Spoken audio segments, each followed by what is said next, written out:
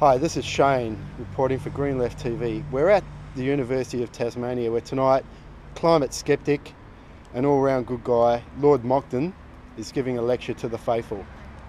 Lord Monckton is currently in Australia, it must be an election year, to promote his own brand of climate skepticism. We hope there will be a little bit of action this evening, so let's hang around for a bit and see what transpires. I heard a little bit of your interview this morning on ABC Radio. Will you be sort of covering the same material? Yes, my subject is threefold really. It's the carbon tax, the climate scam and the UN's Agenda 21 environmental programme. And the question I'll be asking is, can democracy survive all three? I'll give you one example of that. The Greens, when they realised I was coming to Tasmania, issued a statement this morning in which they said that I should not be allowed to speak on the university campus.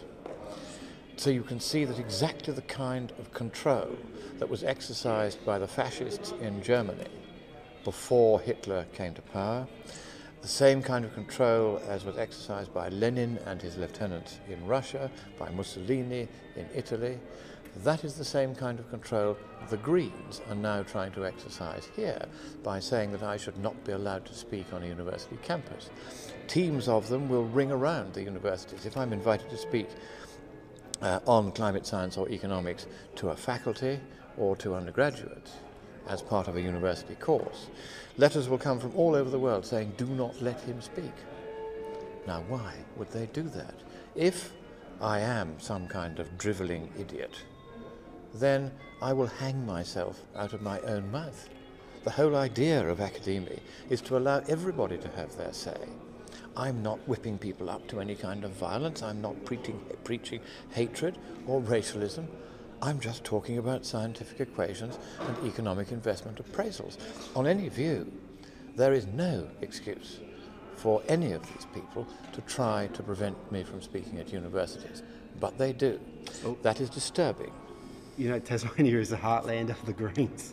Of course, but even so, if that is the heartland of the Greens, and that is how the Greens behave, then what they will gradually be doing is taking a stranglehold over the life of Tasmania. For instance, if you want to build a house, you need bricks, yes? There used to be a brickworks here. The Greens came along and said, we don't want a brickworks. That brickworks had been here for 100 years. It was shut because they demanded that it should be shut. And now, if you want bricks, you have to ship them hundreds of miles from mainland Australia. So now, in addition to their food miles that they're always going on, we now have brick miles as a direct result of the totally mad, totally nihilistic behaviour of the Greens. And so what I'm saying is, it's time that they realised we will not allow democracy to be shut down. We will no longer allow our businesses to be closed by these people. And if they continue to tell lies in the name of enriching themselves and bankrupting working people, shutting down mines, shutting down farms, because they think that that's what they want, if they tell lies to do that, then in future they will be prosecuted for fraud and they will go to prison for a very, very, very long time. Lord Monckton, thank you so much. Thank you. I'm here at the UTAS Lecture Theatre, Stanley Burberry Theatre, where representatives of the Flat Earth Society are ambushing the good people coming in to hear Lord Monckton speak tonight. I'm here with Carrie. Carrie, why are you here tonight? Well, we're certainly not here to ambush anyone. We're here to invite people in so they can hear Lord Monckton speak about the travesty and dark arts of peer review science, something which leads to other false beliefs like a round Earth, which again is supported by the travesty of modernity that is Google Earth. All these are conspiracies, and Lord Monckton here is a force of reason in this dark world. And I'm talking to Alan, who's come along this evening to hear Lord Monckton speak. Alan, what are you hoping to hear from Lord Monckton tonight in regards to the climate science? Oh, I don't think it'll be anything new. He's been saying the same thing for a while. Do you believe that the government has a responsibility to act on climate change, if they can? Oh, indeed. If they can, yeah. If they can. So if it's not caused by carbon dioxide, there's really not a lot the government can do.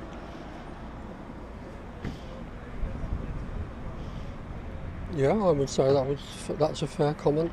Yeah, sure. But if some clever people can think of something they can do to mitigate climate change, well, good, let them do it. Yes, we're here to show people that yes, the work of climate scientists is the work of the devil.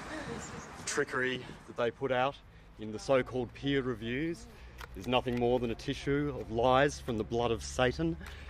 And we're here to let you all know of the great travesty that NASA, collaborating with many foul fiends in the scientific community, are trying to convince us that the Earth is round. And at many a time, they doctor photos from the dark dungeons that they come from of a round Earth. But if it was a round Earth, we would fall off. You've obviously come to hear Lord Monckton speak tonight, the famous climate skeptic. What do you hope to hear tonight? We'd just like to know what he's got to say. That's all. We don't, we're just interested to hear what his thoughts on climate change are. There are people that have written letters to the university that have tried to stop him coming to Tasmania. Do you think that's fair? No. Hey, don't believe the lies of climate scientists, mate. I think everybody should be given the opportunity to express their views, and there's a lot of mixtures around, aren't there? So let's see what comes out of this tonight. He obviously doesn't believe it. A lot of people do, though. Yep. Do you believe in climate change? I have mixed feelings about it, a reservation. So I really can't answer. Some of the things that are happening today happened when I was a boy. Against strange, new, controversial addendum like round Earth, like a climate that can change. Does the leopard change his shorts? I'm so glad that we had this opportunity.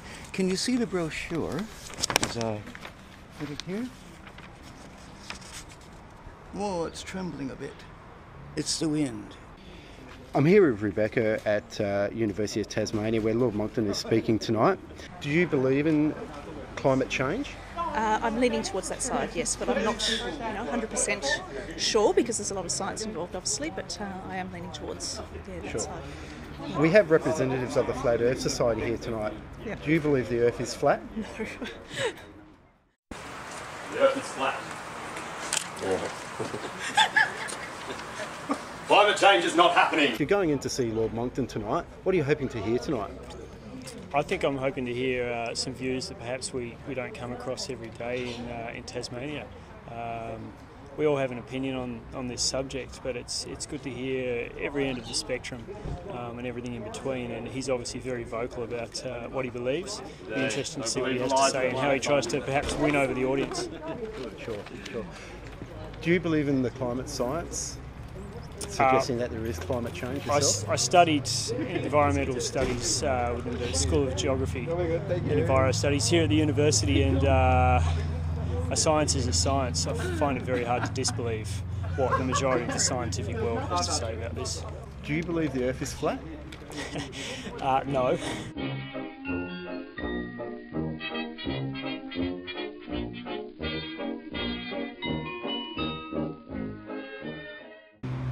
I'm here with John Hunter, a climate scientist. John, you've turned up tonight to just watch what goes on as people front up to hear Lord Monckton, the world-renowned climate skeptic. How do you feel about him appearing at the Stanley Burberry Theatre at UTAS? I'm pretty negative about him appearing at all at the university, I have to admit. So I've actually complained about it to the university. A lot of people have. I don't think it's appropriate for somebody like him to be talking here.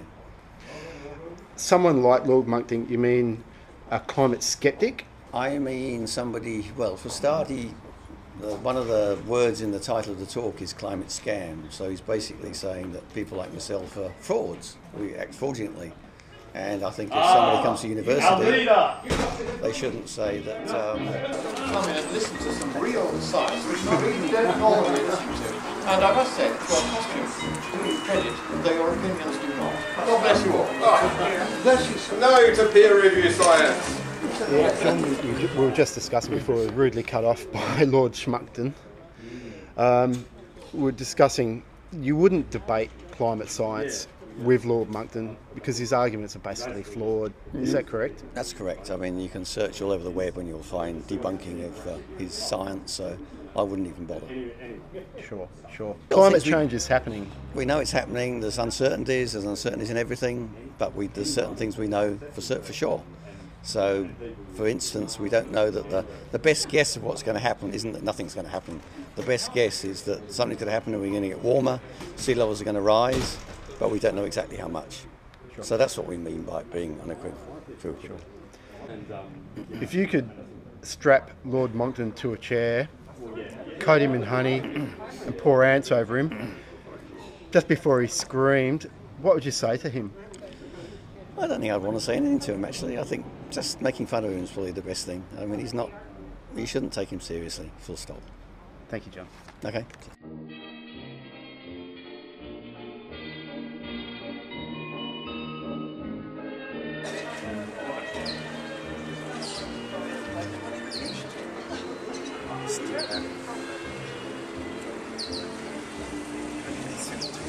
Climate change is a fraud, and as is the ground of it.